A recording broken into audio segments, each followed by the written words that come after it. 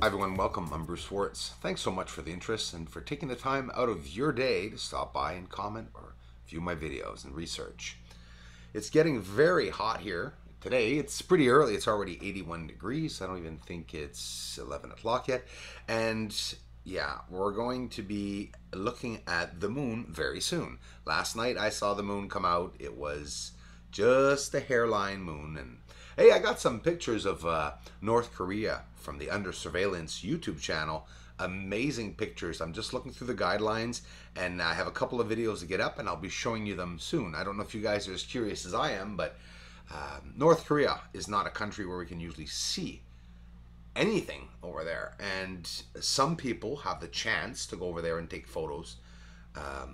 But taking photos of military people and schooling, etc. is very rare. So I have a few nice pictures that I'll share with you guys. I just want you guys to know that, because I want Under Surveillance YouTube channel to know I appreciate it and that I'm not going to forget posting them.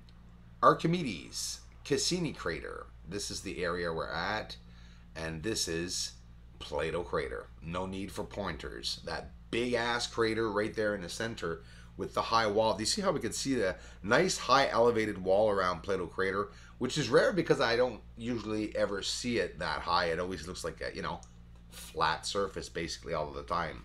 The wall, top right, where you can see there, nice beautiful company at the back there, which would be Burt crater, one of the Burt craters. I think there's A, B, and C.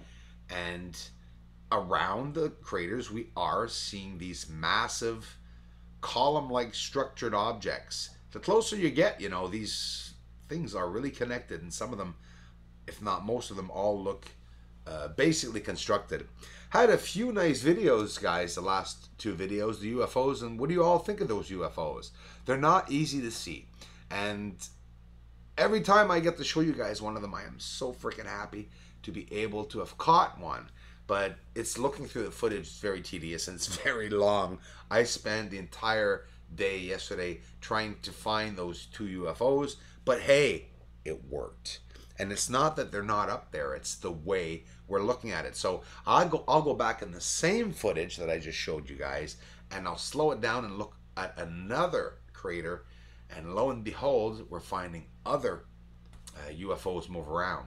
So by doing that 3 or 4 times in the photo, you could actually realize that the 2 or 3 UFOs that I found are actually in different craters and going in different directions. So there is definitely an active surface up there. Hey, did you guys see Saturn beside the moon last night? You probably only noticed it while it was going down because it was out all day yesterday during the day. And when it went down, I think it was just below, just around, the sunset. Once the sunset went down, it was not long after that moon appeared, orange in the sky, just a hairline moon. We could see it, and it encourages me because I know I'll be getting some moon footage up really soon. Hey, maybe tonight.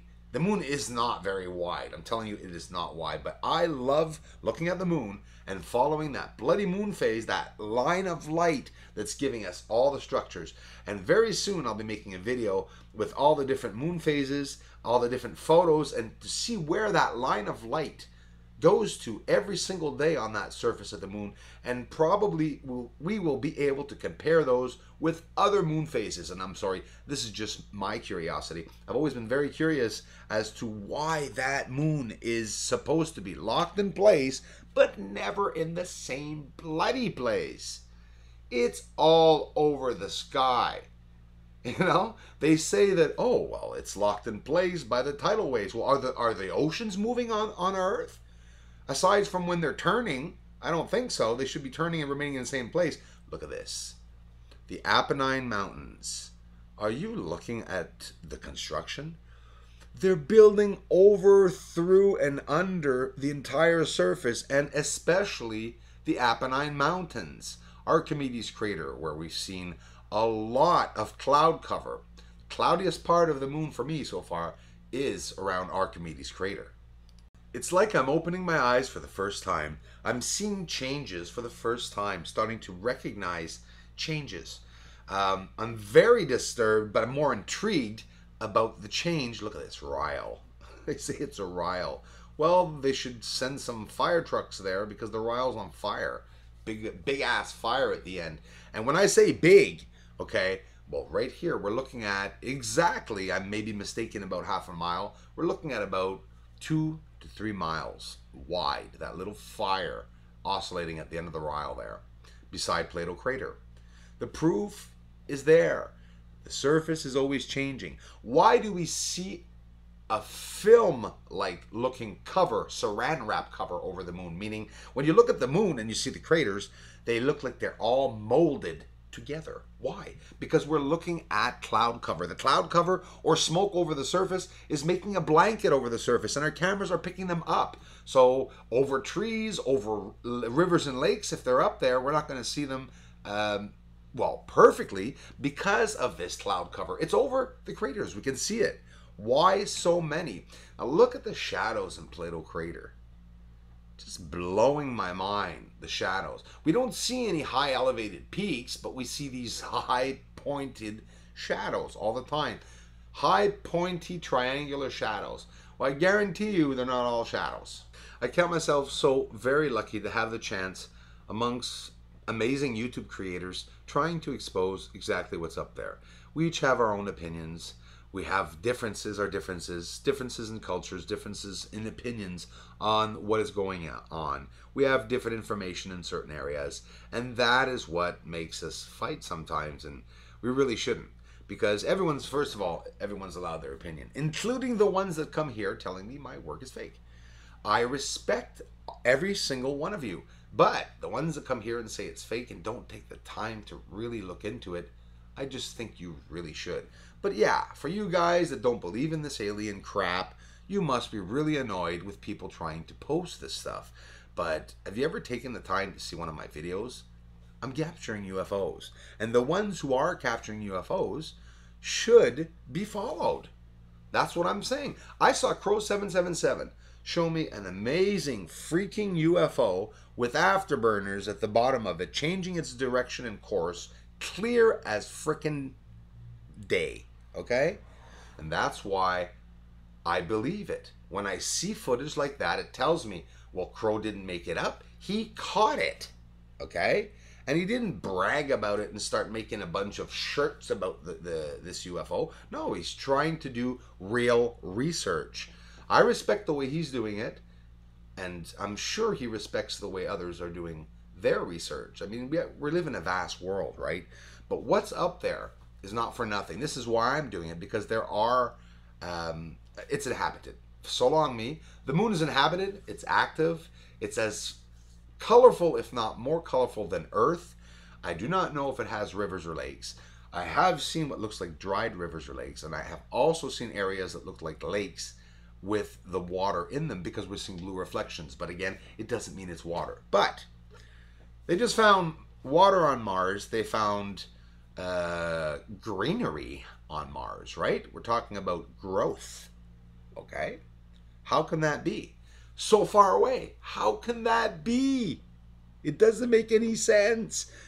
If there's vegetation on Mars, there are palm trees on the moon. I guarantee it. I mean, look how close the moon is to us.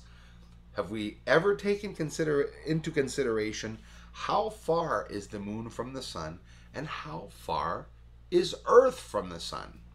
So somebody asked me, which is closer, the moon or the sun? The moon or Earth when they're going around the sun?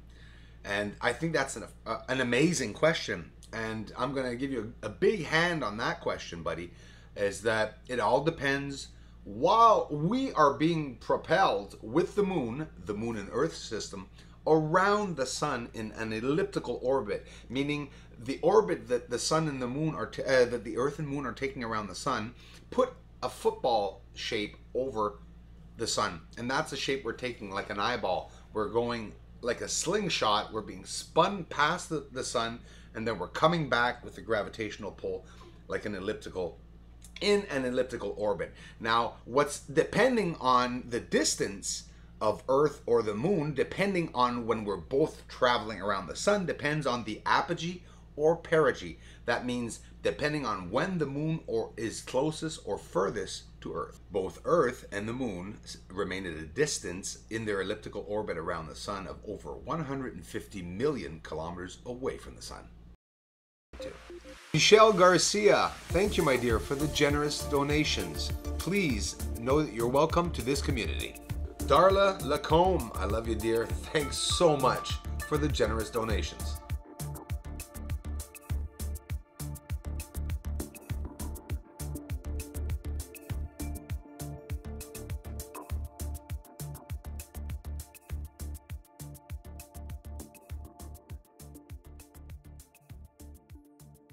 Noticing these little details is what's going to expose it all. Thanks for sharing, everyone.